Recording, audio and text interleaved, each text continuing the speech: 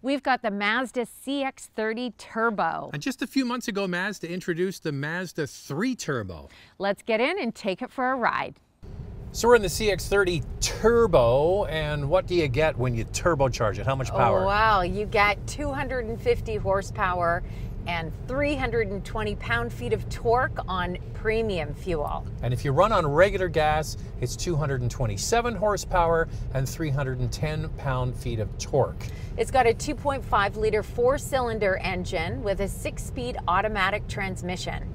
And it has a standard all-wheel drive, and in Canada it's only sold on one trim, and that's kind of the top GT trim. And we had the Mazda 3 just a few months ago with the same drivetrain, the same introduction, and we thought that was very good, but I think I like this better. Yeah, it's got to be the suspension in this. It just feels like a sportier drive, and we're not really sure if the Mazda 3 that we received had regular fuel or premium. What we have found with this is that it does feel faster, and we are the first to have it, so we know it has premium fuel. Yeah, and I think that's exactly what happened. The car was delivered to us, the Mazda 3, and even in our 0 to 100 km/h times, people are like, oh, that's not so good. And driving this one right away, it's like, it feels like a totally different car. So that could be the difference, almost 25 more horsepower, and you have that option with this car, right?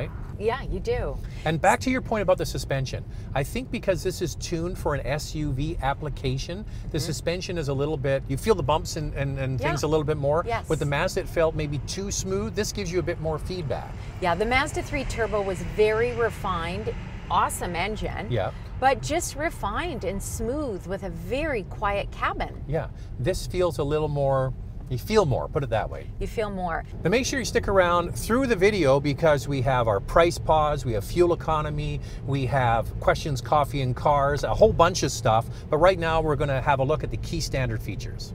Here are the XC30 Turbo key standard features. An 8.8-inch color display with Mazda Connect, 7-inch driver display, Apple Carplay and Android Auto, heated front seats, leather wrapped and heated steering wheel, power glass moonroof with one-touch open, power rear liftgate, driver's seat memory, LED head and tail lamps, and blind spot monitoring with rear cross traffic alert.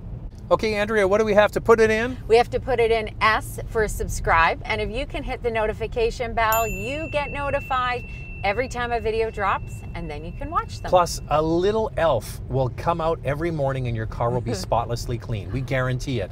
And you need to follow Andrea on Instagram because we have our hot topic coming up, our questions, coffee, and cars, plus great photos. It's motormouth_Andrea, and for me, it's motormouth_Auto. This video is brought to you by Car Cost Canada. Get the dealer's cost, list of rebates, plus discounted interest rates. Use the promo code MOTORMOUTH to become an expert member and get extra searches. The link is in the description below. So just a few months ago, Mazda brought out the Mazda 3 Turbo. And a lot of people like us reviewed it and said, you know, it didn't feel like a hot hatch. No. And then they did a video presentation for this vehicle, and they referenced that and said 0 to 60 times, that's a mug's game. Really what we're trying to do is produce a car for a mature enthusiast. They must have said mature enthusiast 3 times in the video. Yeah, they definitely focused on it. They believe that they have a buyer who is more mature, practical, and at the same time would like the performance of a turbo engine. They want the power when they need it. And they also are trying to move the Mazda brand upscale as an alternative to buying a premium car. So we're going to get into that in our hot topic in just a moment. But I think that you can see that with this car that they have a totally unique offering in the marketplace. It doesn't really have a direct competitor. Well, here's the thing about it. When it comes to horsepower and you compare it to some of these luxury brands, it beats them all in this category. Yeah, that's true. When you run it on regular gas, it's the same as most of them. But when you put premium gas in it, it's got like almost 25 horsepower more. And the torque, whether you run it on regular or premium, it still beats these luxury brands. So this is a philosophy with Mazda, sorry Americans, that are trying to move the brand upscale, and as an alternative, I think there's going to be a lot of people that will take this over having the badge of a Mercedes, Audi, or BMW on the front. For sure, and here's a big reason why. Look at this interior. First off, it comes with heated seats like the others do, but it has a heated steering wheel. Yeah, and the premium brands, whether it's the, you know, Mercedes, Audi, or BMW, they charge you for that. Yes. In this, it's included. It is, and oh, whoa. I should say one thing. Yeah. The steering wheel is only heated at 9 and 3. I know. It's not heated all the way around. So they giveth and they taketh away. Why is that? Yeah. Now they're going in the direction of Toyota and Lexus. Yeah. I also like this moonroof. It's a one touch. It comes standard as well. And then look at this center console. It is just so beautiful. It's got a great shifter. One thing that is different is that Mazda no longer offers a touch screen on this model. You have the controller at the center console. It reminds me a lot of the way Audi used to be. I don't mind it. We had an Audi A7. I love the controller at the center console. This is just as easy to use. And I did a poll on Instagram. Oh, I was just going to say, I'm going to hold my hands up too long. No fingerprints on the screen. Okay, get to your poll. So I did a poll. I don't want to just do jazz hands. No, do jazz hands. I did a poll on Instagram where I asked, would it bother you that you do not get a touchscreen? Well, 51% said no, doesn't bother me at all. It is a very good system, and you're right. It's very similar to the old MMI. Now, what about the materials, the color, and the combination in here? Beautiful, just beautiful. It's all leather. The dash is black, but it also has some brown as a contrasting color. And then look at these beautiful seats. Boy, do they ever look fabulous when they're new. I don't know about dark denim jeans, but it looks so good right now. So I have somebody that contacts me, actually takes part in the live show all the time. He's in Quebec. He was looking at the XC40 from Volvo, the Q3, and so on, and he landed on this car. But you know what? He didn't buy the top trim because he hates the brown. He says, I'm not an old man, I'm a young guy. Why? I want all the features that you get on the top trim, but I don't want brown. See, you like it. You like the earth tones? I actually think the brown is very modern. I think if you put some wood trim in here, I get the old man vibe. Yeah. But no, I don't see it at all. I think it looks gorgeous. It does look good, but he's a younger guy. I don't think they have kids. Him and his wife, he wanted the top trim, but with all black. Fair enough. Fair enough. And they maybe should offer that. Now let's move to the second row. Second row is a little bit cramped. I mean, nothing like the CX-5, obviously. So basically, this just feels like a Mazda 3 to me, all jacked up.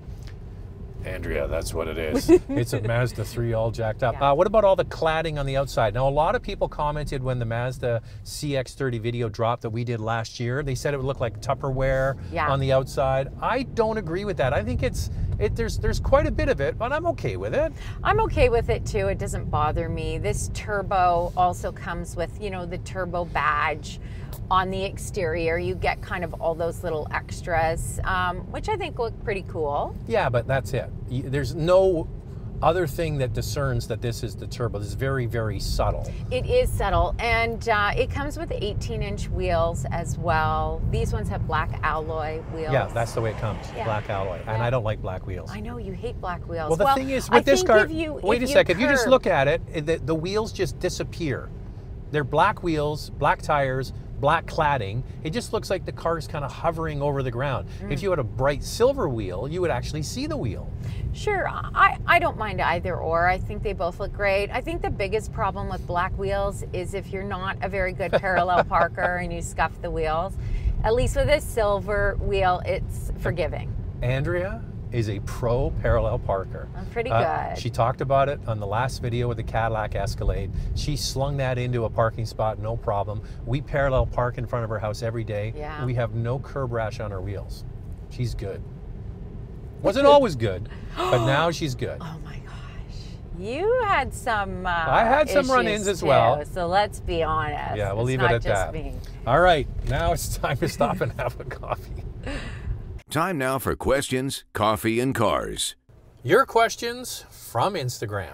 What is your least favorite thing about the driving experience? Well, I actually don't have a least favorite thing. I think it handles so well, and I definitely prefer this turbo engine over the non-turbo. I just feel like I have more confidence. There's only one criticism I can think of, and that's that, you know, it's only got a 6-speed automatic transmission.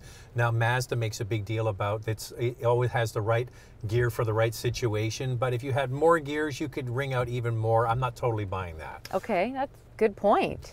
Notice any difference in quality now that these are assembled in Mexico? No, nothing at all. And here's the thing, I've been to dozens of factories around the world. They all look the same. They're basically set up to the standard of the brand, and that's for Mazda. Sure, and I don't think Mazda would put up with anything less. No. Our hot topic is coming up. We almost chose this question for our hot topic. I am always confused about this. The CX-30 is close, similar in price and size to the CX-5. Why did they launch the CX-30, and which would you choose?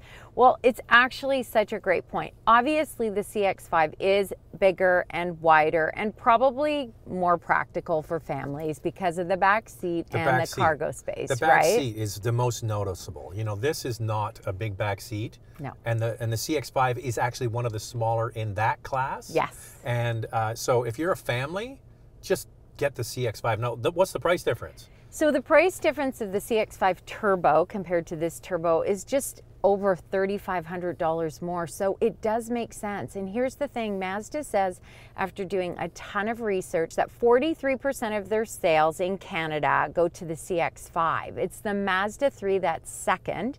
And then in third place with 16% of the sales is this CX-30. Not for long. This is going to pass the Mazda 3 in my opinion. So which one would we choose? Well, if I want more space, I would take the CX-5. But the thing about this CX-30 is because it's smaller, it is so fun to drive. So if you don't need the space and you want the fun drive, this might be the way to go. Yeah, you know what? For what it's going to cost you per month, maybe $50, $60, $80 more a month, I think the CX-5, you get a lot more vehicle. You do. More space. This is a vehicle for a couple, whether they're before kids or after kids. That's who's buying it. In my opinion, this should be the CX-3. The CX-3 is irrelevant now. This is the car you should buy instead of that.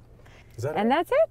All right. If you want to get a question in, you have to follow along. By the way, the hot topic is coming. We're going to feature one question specifically and flesh it out. It's motormouth_Andrea to get your questions in. And because we hear the music, that means it's time for nightlife.